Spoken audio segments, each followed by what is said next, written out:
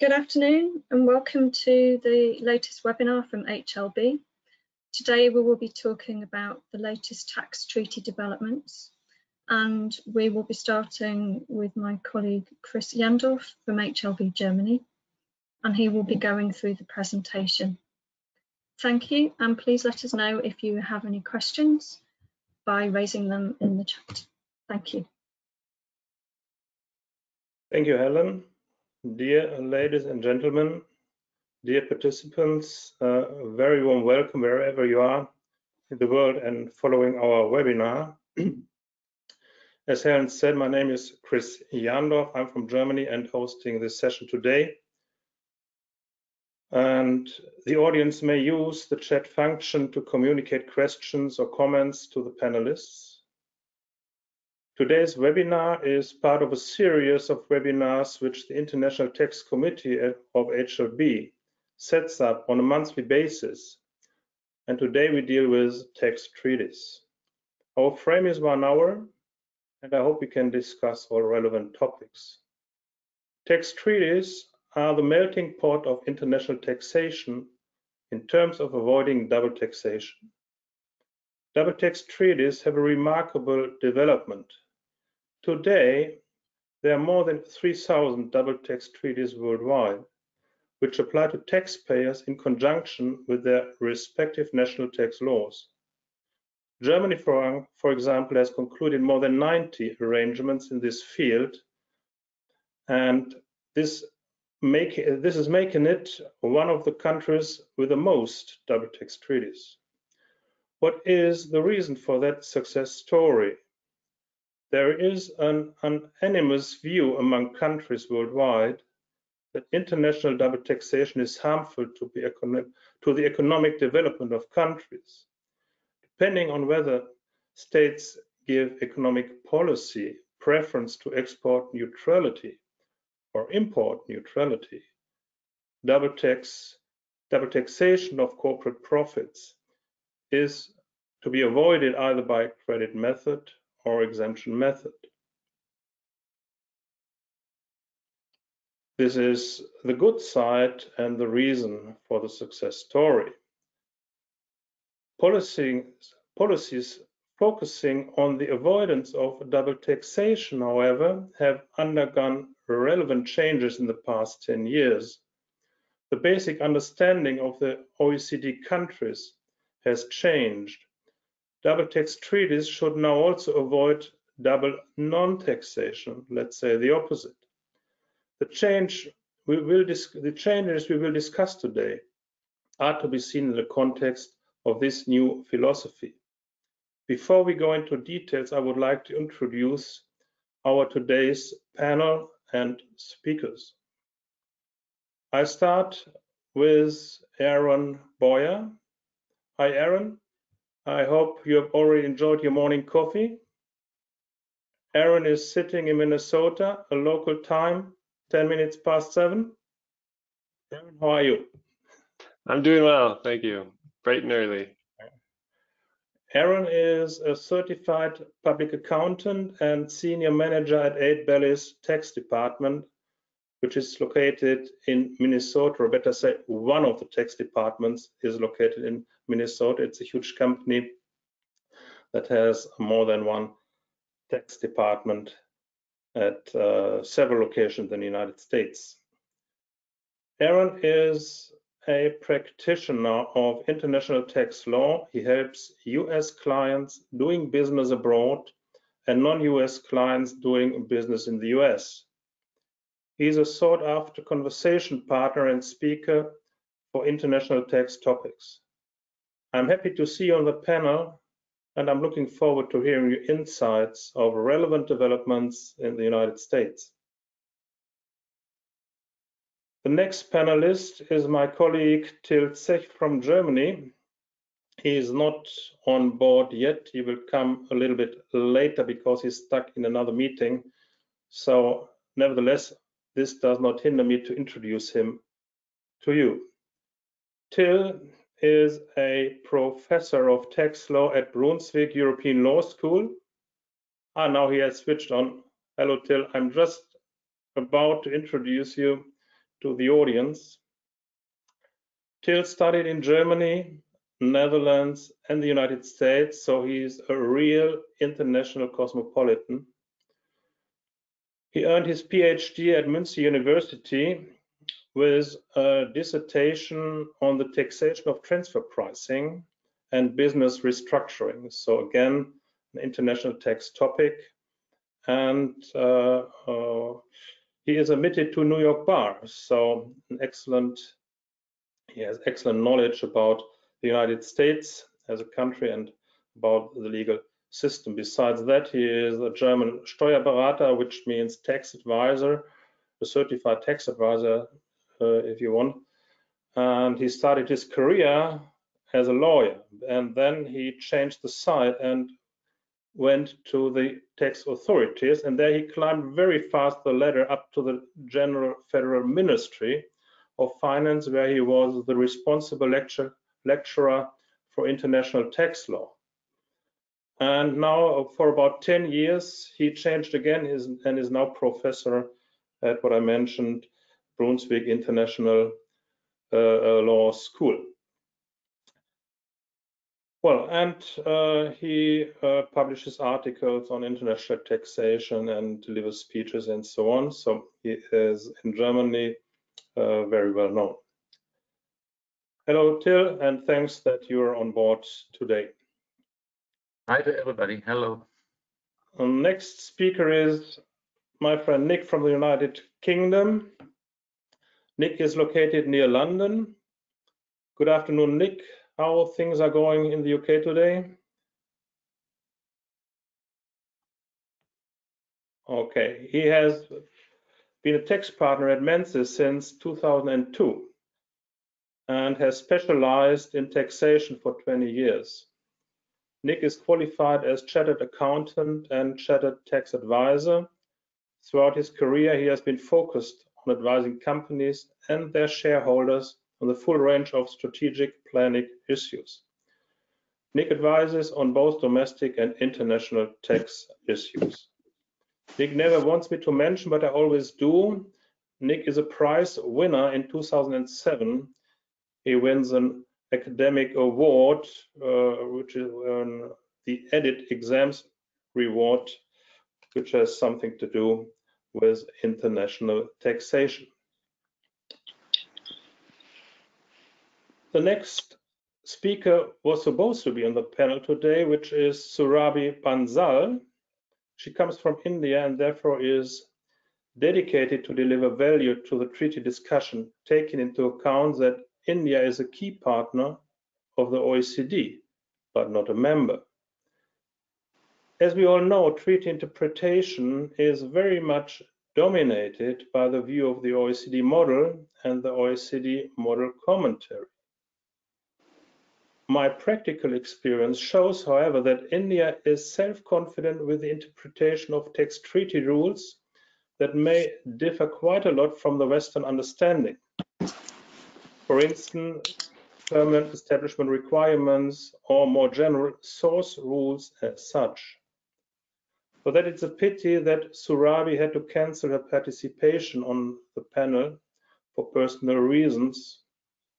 I promise we will see her on one of our next webinars. And last not least, myself. Yes, I'm Chris Janov, as you have already heard, and I'm your moderator today. I'm a tax lawyer and partner at HLB Schumacher in Münster, Germany. I'm responsible there for international taxation. And I'm also professor of law at Münster University. And the focus of my lectures is the taxation of businesses. And I'm happy to be your moderator today. So Helen, if you make, yes, thank you. So these are the topics for today. We will have, or I will give you a short introduction on the restructuring of treaty network. Then we switch over to selected US treaty issues. Then we take a look at Brexit impact on treaties and a very relevant discussion today, the impact of COVID. This is combined with a case study, and the rest of the time Till will give us an introduction of the relevant aspects of the new legal instrument, the so-called MLI, the multilateral instrument. And having all done this, I think the hour that we have will be over. Helen, next please. The process of restructuring the treaty network started about 10 years ago when states formulated ideas about anti-tax base erosion and anti-profit shifting, which has been named later as anti-BEPS actions.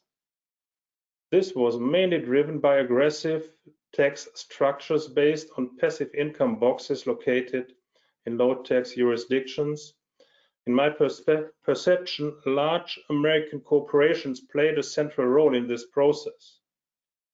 Aaron, we can discuss this maybe in between. Economic activity is becoming increasingly international, of course, and multinational corporations, as well as individuals, invest and engage in financing transactions and on a cross-border basis.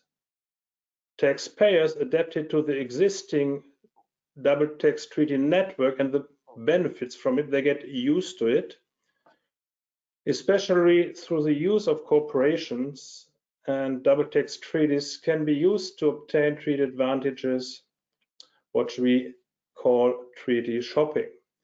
Therefore, it is clear that the interpretation of double tax treaties is of great importance and is becoming more complex with increasing internationalization. If tax treaty terms are interpreted differently by states, double taxation or even non-taxation can occur due to unintended exemption. For instance, the discussion of the interpretation of the beneficial owner or the discussion on the differentiation between service versus royalties. The uniform interpretation of treaties is important for the legal and planning security of the taxpayer on the one hand, and the tax authorities on the other hand, with regard to securing tax revenues. The interpretation is often based on the model commentary prepared by the OECD, which is not a real legal body and has not the power to set rules. But with such, let's say, artificial legislation through model arrangements and model commentary, the OECD has become an indispensable part of tax law. However, the basis for the use of the model commentary is very controversial. In this context, Surabhi's insight from the standpoint of India would have been quite interesting. The OECD Tax Committee itself assumes that the model convention and the commentary is of great importance for the interpretation, despite its legally not binding. Overall, it can be observed that countermeasures are also being coordinated more intensively internationally in response to international structural opportunities in tax law. In the foreground, especially in recent years, is the work of the OECD. After the practice of using low taxation as a location factor and shifting profits while avoiding tax revenues came under increasing criticism following the 2008 financial crisis. The G20 put the fight against base erosion and profit shifting, we name it BEPS, and on the agenda, and commissioned the OECD to draw up the action plan with priority measures. The OECD presented this action plan within 15 points in February 2013 and developed recommendations for action on each of these in record time by the end of 2015. The recommendations were implemented in the usual manner in the latest update of the OECD Model Agreement and Model Commentary of 21 of November 2017.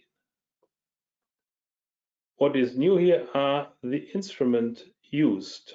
Most important change in treaty politics is the restructuring of the treaty network by BEPS actions. We can distinguish pre-BEPS treaties and post-BEPS treaties. The anti-BEPS actions involve a number of modifications and treaties intended to neutralize the effects of hybrid mismatches, to prevent the granting of treaty benefits in inappropriate circumstances, to prevent artificial avoidance of permanent establishments, or to improve the resolution of international tax disputes.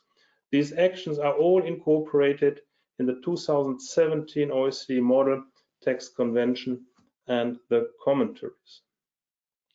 In order to ensure, technically speaking, a correspondingly rapid applicability, the OECD has additionally developed the multilateral instrument that introduces the consented BEPS standard by the OECD by overwriting existing double tax treaty as of 1st January 2019, if states have signed and ratified this multilateral treatment.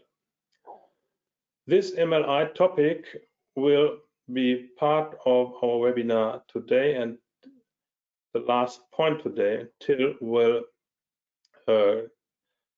bring us the relevant aspects of this new thing.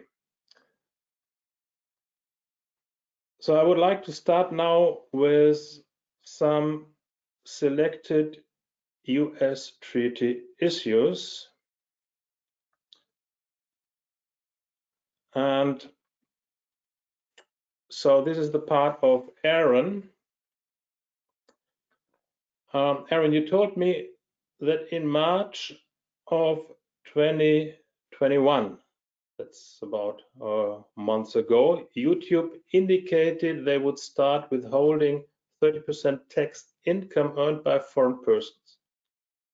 The withholding applies to earnings from viewers in the US, from ad views, YouTube Premium, Super Chat, Super Stickers, channel memberships. Questions about this? Is it up to a big company to change tax policy? Is this a significant change in the US?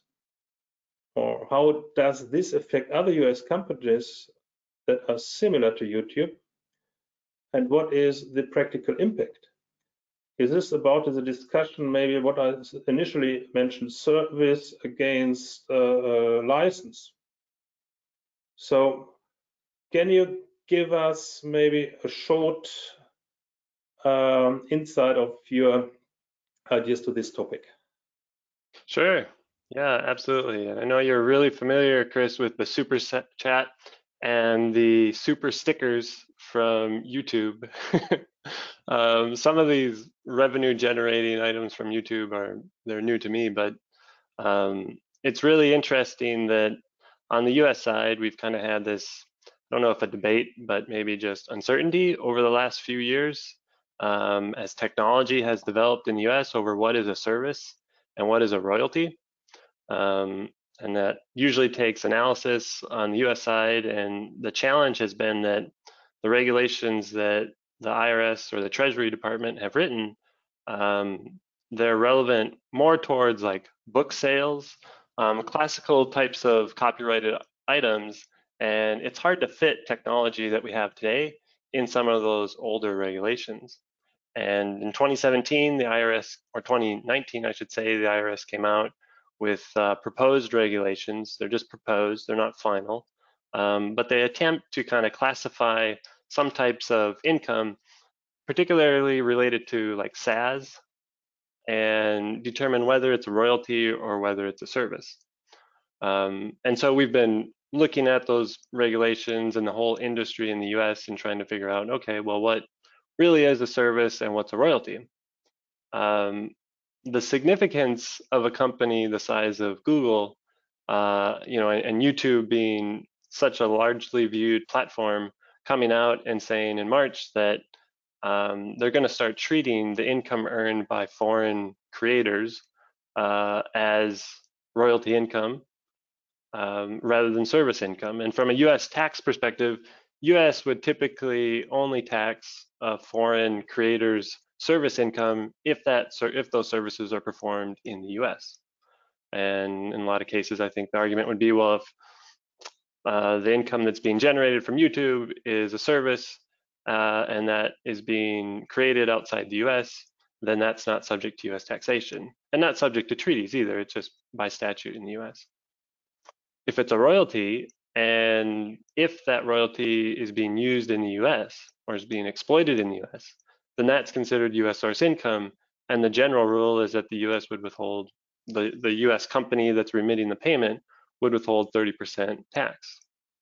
So the fact that YouTube, as large as it is, has come out and said, we're going to call this income royalty income, and we're going to withhold 30% unless the foreign creator or the person that's receiving the income, unless they provide documentation to indicate that they're eligible for treaty benefits, is a really significant shift. And although that news came out in March, the implementation date appears to be the end of May, beginning of June, and we've already been discussing with other clients implementing the same process. So your question is interesting, Chris. Can a company as large as Google or like YouTube, can they create tax policy? Obviously, they gave it a lot of thought. We're not sure what kind of triggered that, whether it was an audit with the IRS, or whether it was a financial statement issue for a potential liability of withholding tax. We don't know. But what we can say is that there are a lot of other companies that are in a similar industry that are doing the same, and it's going to potentially affect quite a few foreign content creators. Thank you, Aaron. Any comments from Nick Till? How is it in Germany and the UK? Do we have the same controversial issue? I think it's more or less a little bit the same in Germany, at least, where we have the problems if a German licensee pays out to a foreign licensor, and there the treaty benefit of a zero tax rate on royalties is override by German local law with substance rules. And so this is it's part of the tax structuring to say, okay, I don't pay for a license, so the costs are not a royalty. I pay for a service, so the cost is a service fee with the different tax implications that you mentioned. So in principle, we have the same point in German tax practice as well, but maybe not in the, let's say the dimension is very much different. So I understand that it's for the United States, it's very, very important even for budgetary aspects. So it's you cannot compare the budgetary effects between Germany and the United States. That's clear, I think. Sure. Well, I think one thing it'll definitely do in the US is it's going to accelerate the discussion, because now it's so prominent with such a large company. I think it kind of forces the US, whether that's the authorities or the industries, to kind of come up with some conclusions about how that type of income should be classified and ultimately taxed. All right. Are there any more remarks from the panel to this point? Chris, hi, it's Nick here from the UK. I think this is a constant theme that we're seeing, this kind of treaty interpretation, what is the form of the payment? Does it fall under that royalties provision, or does it fall under the provision of services? And from a UK perspective, that's absolutely crucial, because if it's a royalty, we have a domestic withholding tax rate of 20%, which may be reduced under a tax treaty, but if it's services, there wouldn't be any withholding tax. And you can see the difference there if you continue to treat the payment in one form or the other, and that endures for a period of time. If it perhaps should have been classified as a royalty and withholding tax paid in the UK, then that can get quite significant over time. So I think the advisory point here is that companies have to look very closely at the form of their payment and be quite sure as to how it would be classified in a particular jurisdiction. And as Aaron's saying, there is starting to be some developments here, and I think there will be a number of tax authorities looking at what's happening here in the US, and obviously developments in one country do sort of impact on how things may be viewed in another. So it's a bit of watch this space, but it is a very relevant point, and something that companies need to be very clear about to make sure that they've done their analysis of how they think a payment should be treated.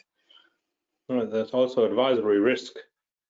If you classify wrong for the benefit of your client, and it turns out to be it's a royalty and you should have paid withholding tax, or your client should have paid, then it's a liability aspect for both, for the client and for the advisor. So it's it's a crucial point which can have enormous consequences. Yeah, and therefore it becomes more important that contracts are drafted very carefully. Because if you have clear contracts, then it's much easier to argue against the tax administrations than if that point is unclear in the contracts. Yeah, but it's easy to foresee which position the tax administration will take in an audit, and but I think you can try to cover the risk by good contracts, but the let's say the problem as such still is there. So but very interesting point. And what's significant for me is that it's the company itself that is doing, let's say, now I exaggerate a little bit, he's doing the tax policy. Aaron, may I put another question? A more general one, actually, but it seems to me relevant because this question is put a lot of times. The US taxation consists of federal tax and state tax. So these are two different taxes and two different authorities that levy the tax. And do the treaties apply to both federal and state income tax, or just one or the other? So this is there's always a little uncertainty if you have a client with a US connection, and so is there a clear answer? Yeah, well, there is a clear answer in that tax treaties with the US and foreign jurisdictions typically only cover federal tax rather than state tax. And of course, we have 50 states. Not all of them have tax regimes, but most of them do. And so one of the challenges we see fairly frequently as advisors is that when companies are planning into the US, they look at the treaty and they say, oh, well, do I have a permanent establishment, for instance? Or if I'm renting equipment in the US, do I have a 0% rate maybe under a treaty for rents? And they may get there from a federal perspective, but the state tax implications are still there, and there's still potential that a state would tax the income. And it's a completely separate analysis. States look at nexus rules for taxable presence. Treaties look at permanent establishment rules. And so I think it's just kind of something that gets overlooked. And one of the reasons why I thought it was worth mentioning is that when companies are doing analysis, although the federal rate here is 21%, state rate is much less usually, looking at the 5 to probably 10% range. So still something, but it's very common for companies just to kind of omit that step and say, well, if I'm not subject to federal tax, then I'm just not subject to tax in the US because the treaty applies, but still need to consider the treaty and the state tax rules. And not only the state tax rules for income, but also if employees are being sent to the US, there's separate rules for whether the employees would be subject to state tax. So they may be exempt from federal tax under the treaty, but state taxes may still apply to employees. And so definitely something to include in the checklist when analyzing what the tax impact is for a company that's coming to the US. Yeah, I think it's a little bit confusing, but it's the way it is. It's confusing, but it's clear. Yeah. And that not only applies obviously to income tax, but also obviously sales tax is something completely separate. In the US, sales tax is administered by states, and that's not covered under treaties. Typically, like in the EU, like VAT wouldn't be covered by a treaty as well. Can you explain us in short words the mechanism of the sales tax? What is tax? Is it a turnover, like more comparable to the European VAT? Yeah, so in the VAT world, you guys typically go collection, and there's a refund process along the way, but typically you're collecting tax as values added to a product or service, whatever the case is, and ultimately the customer is the one that bears that full cost.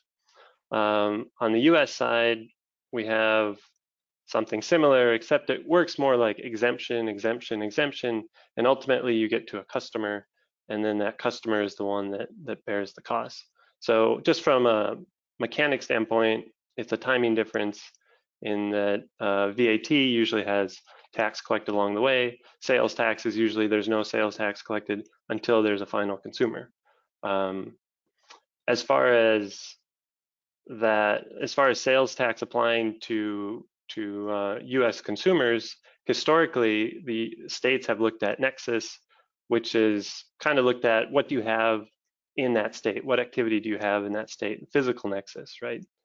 But within the last few years, there's been a prominent case, the Wayfair case, which no doubt you've heard of, which basically said that even though in the state of South Dakota, a company didn't have any real physical activity there, the state can still assess sales tax and require that company to collect sales tax on sales to customers in that state. So really looking at a jurisdiction and a marketplace and saying, is a company, are they selling into this company or into this state? And if so, if they exceed a certain level of transactions or a dollar threshold, then that state can assess sales tax. And that affects foreign companies doing business in the US. Obviously, even though they may not have employees in the US, even though they may not actually have an inventory sitting in the US, everything may be shipped from a foreign jurisdiction. If they're exceeding those thresholds, then they can still be subject to sales tax, which means they would have to register and collect sales tax on their sales and remit that and just go through the administrative process. Okay, thank you. One information for Henry. We are still on slide number 5.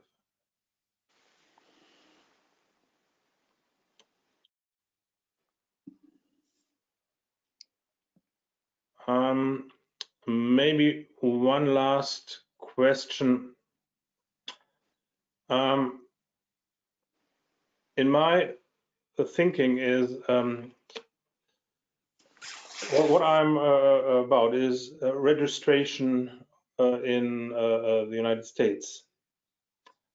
Generally, I say, okay, if you have a permanent establishment, you have to register in any country in the world, I would say, because then you are liable to the local corporation tax where the permanent establishment is located. I've heard that in the US, you even have to register if there's no PE. Is that is it so, or can you give us clearance, or is it? Sure. Is it? Oh.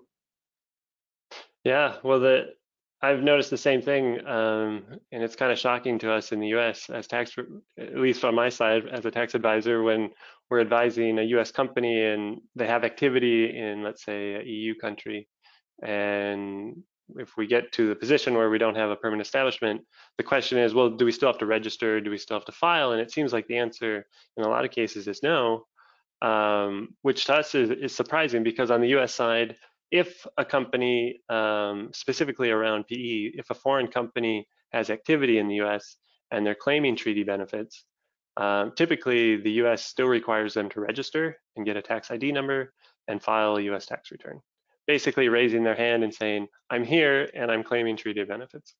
And that is kind of surprising for companies. I think it is a significant step that gets overlooked, but it is fairly critical for a couple of reasons. One, if the treaty declaration or assertion is late, there is a potential penalty the IRS can assess. And secondly, if it turns out that they don't have a PE, or they do have a PE, so they may have thought that they don't have a PE, so they never filed anything, and it turns out that they did have a permanent establishment, there's a rule in the US that says if a foreign company doesn't file their US tax return within 18 months of the filing deadline, then the IRS has the right to disallow deductions related to that income. So the potential disaster scenario is a company thinks that they have no PE under a treaty, they don't file a tax return. It turns out that they actually do have a PE and they have taxable income in the US, and the US then is allowed to disallow deductions related to that income. So they're taxed at gross income rather than net income, which is obviously disastrous for from a tax planning perspective. Or it's a tax penalty. Well, are there further comments, questions to the US topics we have addressed? If it's not the case, I would go further to the UK and ask Nick about the Brexit impact on tax treaties. Let me start with a basic question, Nick. And this question seems to be a little bit, let's say, stupid for an expert, but I hear this question from time to time. Now the question, are UK tax treaties applicable after Brexit? So that you can explain to all that are listening. Okay, thank you, Chris. And just to comment around treaties and to provide some sort of context here, the UK itself has a very wide tax treaty network, tax treaties into about 130 countries, so it's very extensive. Having said that, there are actually some sort of gaps which can cause problems. So, for instance, the UK has no tax treaty with Brazil, which is quite a key jurisdiction, obviously. The tax treaties are constantly being updated, and that's reflected in an ongoing strategy from the tax authority. So, currently, I think they're working on bringing one into place with Peru, where again there is no tax treaty at the moment, and some of the older tax treaties, such as with Sri Lanka and New Zealand, those date back to the 80s. They're also being updated. Perhaps just to pick up on a point that Aaron made, and I think it's very relevant. Tax treaties don't cover all taxes. They don't cover the VAT tax, the national insurance, the estate taxes, stamp taxes. They're only in relation to certain taxes, typically the direct taxes on capital gains, corporation tax, income tax, those taxes. And you'll find at the start of any tax treaty what taxes are actually covered by the treaty. Interestingly, the UK has actually introduced a tax which they say falls outside of the tax treaty, which can tax overseas multinationals doing business in the UK, which means they don't get treaty protection. That particular tax came along in 2015, called the diverted profit tax, and the rate of tax there is above general UK corporation tax rates. It's currently at 25% and also forecast to go up to 31%. So not all taxes are covered by treaties, and countries may introduce taxes which fall outside of treaties, and we again may see this in relation to digital services and how countries are looking to tax that kind of income being made in their country. And another point perhaps on tax treaties in the wider sort of sense is that not all tax treaties are what we would call full tax treaties. You have to look very closely at obviously what articles are included in a tax treaty, and some of the tax treaties may omit clauses, or they may be written in a particular fashion which isn't consistent with those of other tax treaties. So for instance, if you look at the tax treaties the UK has with Jersey or with Hong Kong, they're not what we would call full tax treaties because they don't carry the sufficient wording in the non-discrimination article of that tax treaty, which means actually for something like transfer pricing between those two jurisdictions, full transfer pricing will be required even if you're a small company, and would otherwise be exempt if you were dealing with a full treaty country. So always really important to look at the treaty itself and the terms of the treaty, any specific articles that may be in there. For instance, treaties that the UK has with India, Malaysia, they have particular service permanent establishment articles in them, which you won't find in a lot of the more recent tax treaties.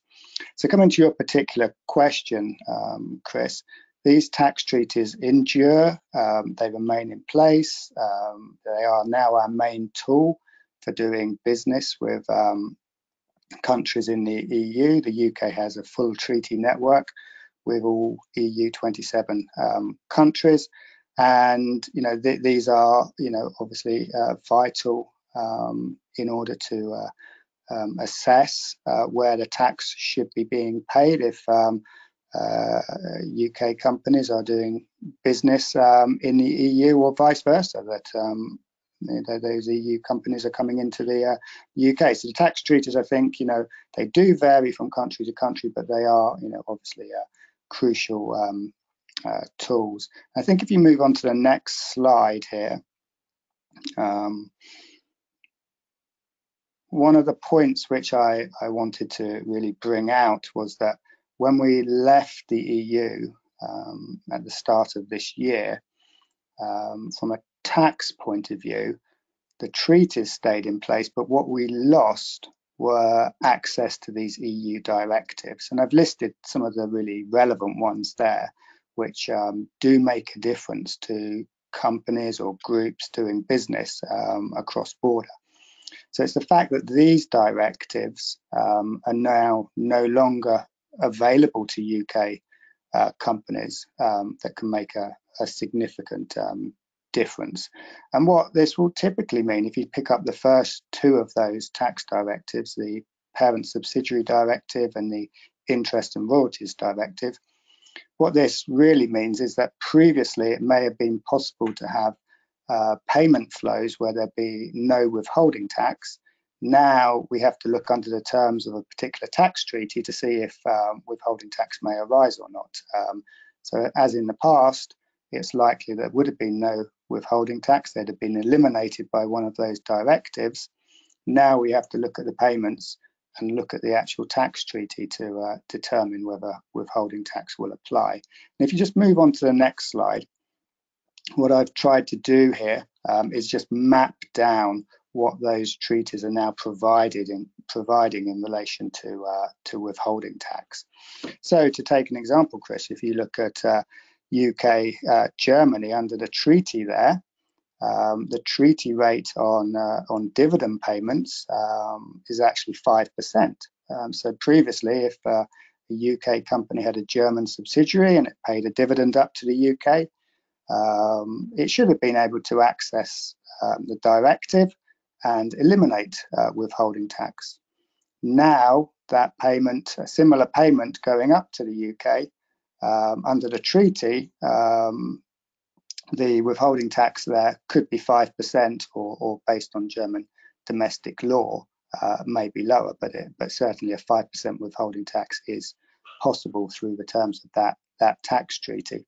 And we're starting to see this obviously arise across companies doing business in the EU on any of these forms of payment: dividends, interest, royalties, important trading partners. If you look at some of the countries there, for instance, Italy, there's withholding tax on all of those forms of payment that may be being made between those territories.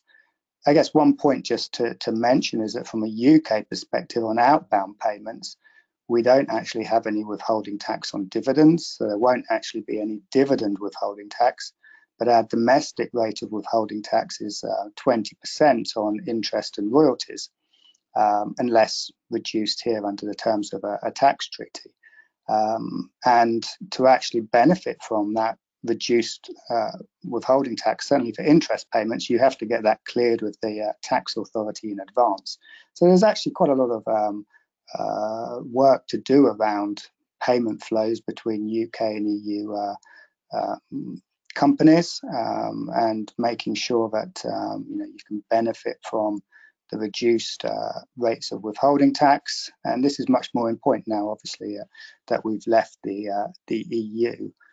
So I think that's a fairly sort of clear sort of position, that we're now looking at the terms of a treaty and having to apply them for trade between the UK and any particular EU country from a tax perspective.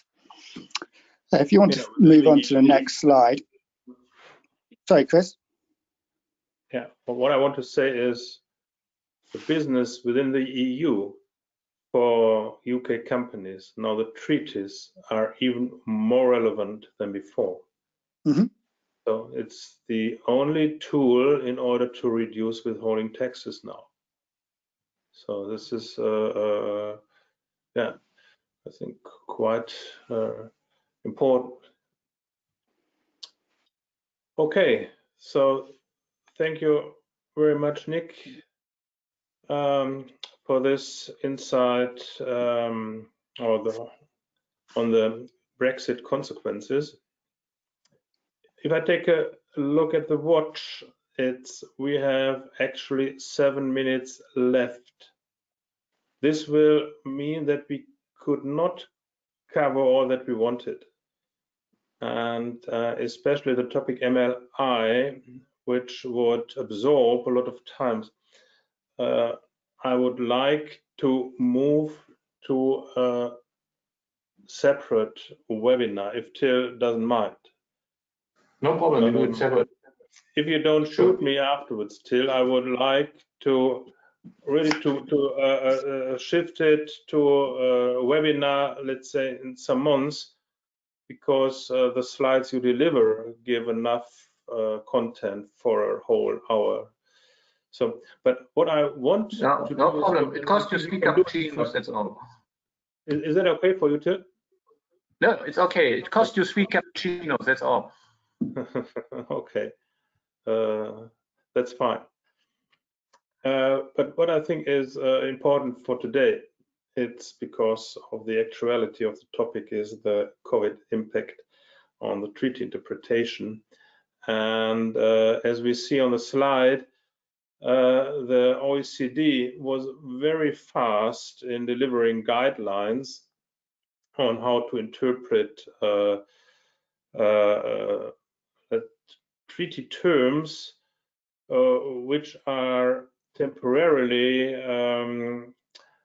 affected by the movement obstacles and so on, restrictions on travel and so on, which means that taxpayers are located in states where they don't want, or usually are not are. So this is the point where, let's say, a home office becomes a permanent establishment of a company, or a construction site is interrupted because due to travel obstacles and so on, all caused by the restrictions in order to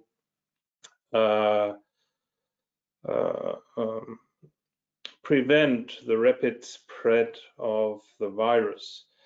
And if you summarize in one sentence, the position of the OECD is that these temporary effects should not have implication on the interpretation of the terms. So meaning, if somebody concludes contracts from the home office, this should not become a PE of the company. Or frontier workers that stay more than 183 days in the other country, this will not shift the tax, the right to tax to the other country. So this is, I think, summarized in one sentence, but this is the position of the OECD. And all national states can take a different approach. For example, Germany is only regarding construction sites, they gave a guidance. The UK gave some guidance, and the United States as well. In this context, I would ask Nick to deliver his insights, because he has made a special analysis regarding home office and permanent establishment, and maybe you could share your knowledge with us, Nick. So we will go to the next slide. And thanks, Chris. And if you just click through one more slide. So the context obviously provided by Chris there, that there has been, through this COVID-19 pandemic, a lot of changes in the business models and locations from where employees are now working. And with that, of course, comes this increasing global tax risk from both a company tax perspective as well as an employment tax perspective. The OECD guidance is very useful, and there have been countries that have provided some helpful insights as to how they would also interpret changes which are due specifically to the COVID-19 restrictions. If you click through to the next slide, what I tried to do on the next slide here is provide a sort of summary, I guess, of what is actually coming through in this OECD guidance, some of the key points that Chris has mentioned. The OECD themselves, if you're looking at a home office and somebody working from home, and whether that creates a business tax presence for the overseas company, their commentary is around that place needing to have a certain degree of permanence and being regarded as being at the disposal of the enterprise if it's going to be a fixed place of business. And you see that coming through in some of the country commentary there. If you look at Australia, they're talking about employees temporarily in Australia who will sort of relocate as soon as possible.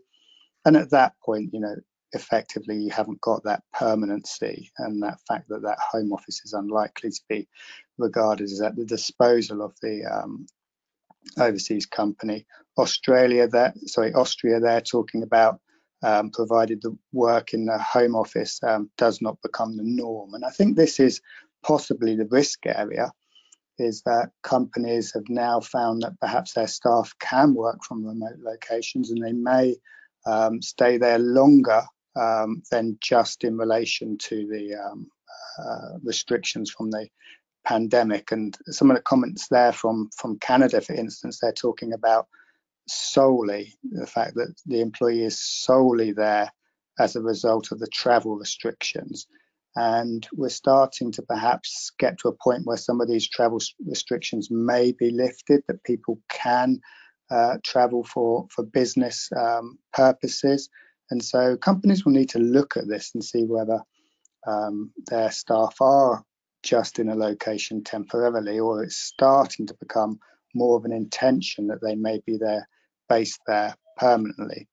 I think Arlen made a good point there about the maintenance of records, about the facts and the circumstances, and if people are looking to take advantage of the fact that they've got employees in a location, but it's not a fixed place of business, putting some documentation together to support that would be useful. Just flipping back there to what the OECD are actually saying on this particular slide, they're talking about, is the home office used on a continuous basis by the individual, to the extent that if the employee was working in that location and weren't working from their home office, would they need to be provided with an alternative office by the business? If the answer to that is yes, that the home office has really become, an alternative to providing them with a fixed office, that's where they would regard the home office as being at the disposal of the enterprise. But the final bullet point there under the OECD is that they're saying if actually there was an office available to them in another jurisdiction, but they've just chosen to work from their home, then the fact that they're not actually being required to work there from the business takes it away from being regarded as a permanent establishment. So I think there's some helpful commentary. Chris has obviously made the valid point that the OECD commentary is just guidance, it's just their interpretation. It does provide some form of protection for businesses that may find they've got dislocated employees in certain jurisdictions where they wouldn't typically work. But the longer that goes on, and the more that the employees do through that home location, it is certainly the risk of it becoming a permanent establishment and pulling the overseas company into the local tax net increases. And I think that's what companies now need to start looking at, how long those employees have been there, what roles they perform. I think on the next slide you'll find a summary actually of these points. These are the things which I think people need to now be looking at. What's the nature of the work that's being performed in that location? Is it just temporary or permanent? Are they being required to work from the home by the business, or is it just through the restrictions on travel by the pandemic? How much time is being spent working at the home office? What does the domestic law say? That will always be the key. Is the domestic law there slightly different from the way that the treaty may work between two jurisdictions? And as mentioned earlier, document those arrangements. So I think this is a risk area, and something which companies will need to keep a close eye on the longer their staff are working from a home office in another jurisdiction. Thank you, Nick. Wonderful summary. I think we've come to the end of our webinar. I'm very sorry that we have to drop the really interesting topic of the MLI. But as I said before, we will move this to different session. And so this topic is not lost. We just postpone it to a different date. So I have to thank all participants and especially the panelists for their contribution here today.